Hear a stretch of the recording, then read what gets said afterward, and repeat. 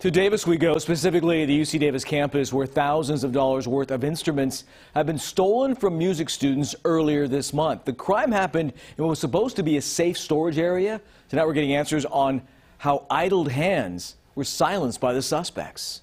And I had my banjo on this side. Amy Aguirre's last quarter on campus is ending on a somber note. The graduating music major had her banjo stolen from this storage locker at UC Davis. This is supposed to be a safe place, and our instruments are supposed to be safe in there. The instrument has a lot of sentimental value. My banjo is my dad, so it also meant a lot to me. And she's not the only victim. All in all, we've had about 7 students impacted by this. Phil Daly with the Department of Music says it appears the thief entered the music building sometime over the weekend when the doors are supposed to be locked. Somebody had come in with bolt cutters and knocked a whole bunch of these students' padlocks off.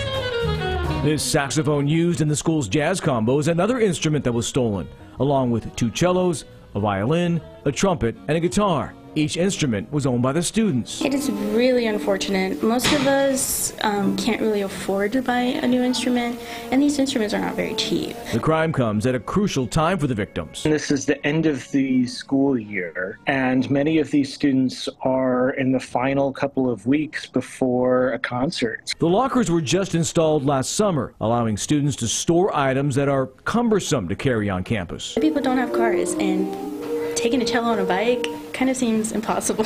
Now the music department has taped them off, and they're now looking at new options to try and stop this type of crime. We're in the process of reassessing the location of those because I think that it would be more secure to have them behind another set of doors. That'd be a good idea. What a bummer. The total loss is estimated at around $20,000, and so far none of the instruments has been recovered and no arrests have been made. So frustrating.